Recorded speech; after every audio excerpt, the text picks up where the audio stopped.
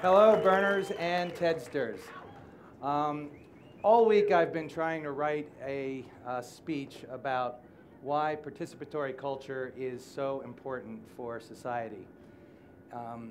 And last night I was sitting on a glowing Mayan pyramid looking out at the divine madness that is Burning Man. And right about the time that two art cars showed up, a dustbuster and a blue meanie, I realized there's just really no way to explain this to people that have never been. Participatory culture is meant to be participated in, and that is what anybody who's interested should do.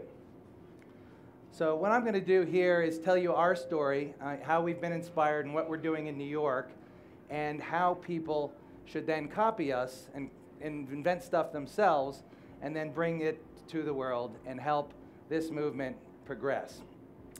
As Vero said, I'm Jim Glaser. Most people in this world know me as Kostume Jim. I'm the founder of Kostume Kult. It's about 10 years old.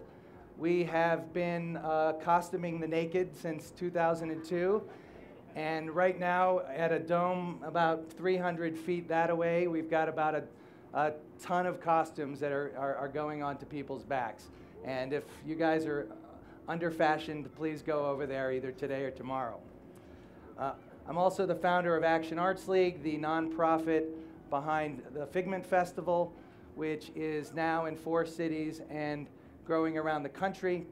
And New York Times called it Burning Man East when it started, but now it's its own thing. It's really kind of a Burning Man, but for urban environments. And that's another way people can get involved. In addition, my background is as an executive recruiter and human resources executive, and I've been really dedicated my life now to bringing people together for this movement, which all of us here know is so important, especially in a world where, quite frankly, there's just so much lameness. We are one of the answers. We could be. But I did not get my start in all of this from Burning Man. I got it in the New York City Halloween parade. And just a show of hands, how many people have been to that? Well, the Halloween parade is bigger than Burning Man. It's huge. It's, hundreds of thousands of people. And 1987, my first time there, was my first time really putting on a costume as an adult. And, I met so many amazing people. And I fell in love with costuming. When you're kind of quirky, kind of shy person, a costume really helps you come out of your skin. And over the years, we've gotten more and more involved in the Halloween parade, after parties, and all of that. And at a certain point around 2000, I decided that we needed to come together to try and make it Halloween year-round. So over the past decade, we've started doing more and more, and now, in fact, we do have, on a monthly basis, something going on, and it is Halloween year-round, or, better word, it is participatory culture for all of us that are living it. So I'm just going to try and do a quick rundown of all the things we're doing in New York. And the idea here is not about us. The idea is that we've learned some of these things from other people. The Cacophony Society is a huge part of where I come from. It's a big part of this event. If you guys don't know about it, check out their website. It's hilarious.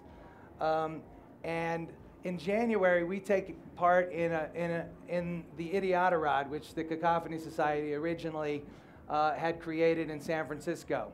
The Idiotarod is something like the Alaskan Iditarod, except instead of dogs and sleds, it's costumed humans and shopping carts, in the winter, dead of winter, flying from bar to bar in New York and creating a complete mayhem. And I highly recommend it. anywhere that you live, anywhere that you can acquire shopping carts, you can have an Idiotarod. In February, we started another event called the Alt Oscars, where we decided that celebrity culture isn't what we're about. It's participatory culture. So we're going to have our own Oscar party where we are the celebrities. And we have the red carpet. You know, a lot of people do this sort of thing. And the idea for us is we have a red carpet, we have interviews, and one of our genius friends suggested that we spray paint Statue of Liberty's gold, put disco balls on them, and award Alti Awards. So that's huge, and it makes a statement about celebrity culture versus participatory culture.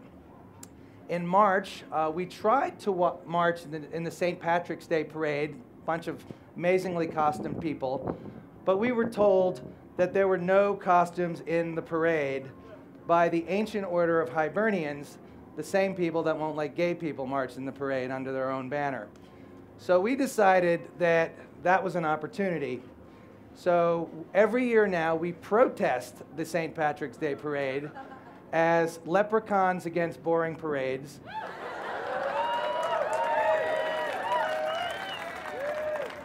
Where they give us our own protest corral to stand there with ridiculous signs.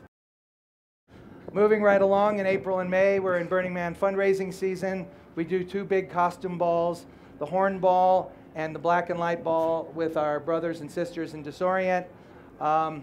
Fabulous events. Obviously, everybody should do more costume balls more of the time. In June, we have a huge, huge month. Of course, Figment in New York is in June. It's the 3-day festival. It's very similar to here in that we make a lot of stuff. Kostume Kult reserves its kids' costumes for Figment. And, you know, it's just, come to New York, go to Governor's Island. It's really a magical place. And then in addition, there's the Mermaid Parade, which is also, it's Halloween in June, but with a lot less clothes. And it's just one of the most spectacular, most absurd things that goes on in New York, in Coney Island in specific. And then, of course, is the Gay Pride Parade, which has just a few costumes involved in between all the skin. July is our freak show event, a circus theme party. There's a lot of circus theme parties. Please have your own and do absurd stuff. And of course, here we are, I think in August, still August, at the Burn.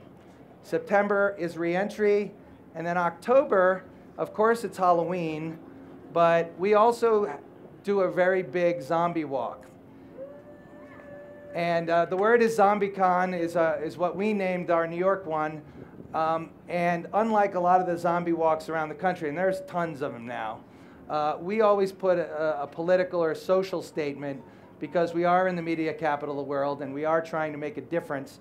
And last year we marched 400 zombies over to Fox News headquarters to make a statement about the Tea Party movement and the idiocy of the way the media is covering all of this. It went pretty well, but when we tried to burn the "Don't Tread on Me" flag, oddly enough, it didn't catch fire. Go figure. In November, we rest, and then in December is SantaCon.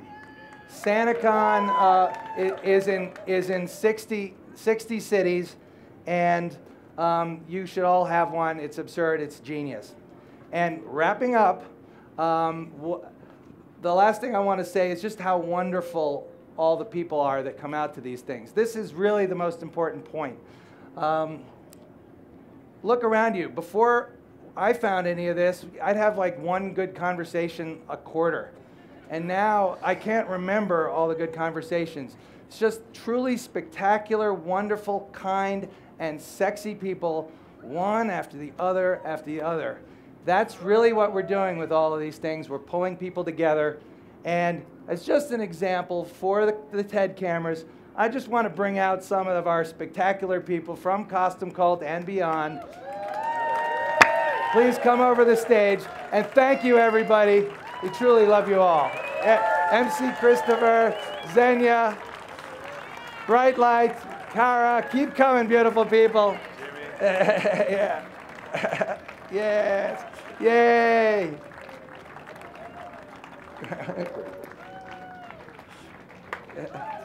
Everybody, it's all about you too.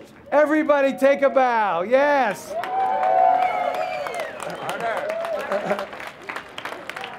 Come on.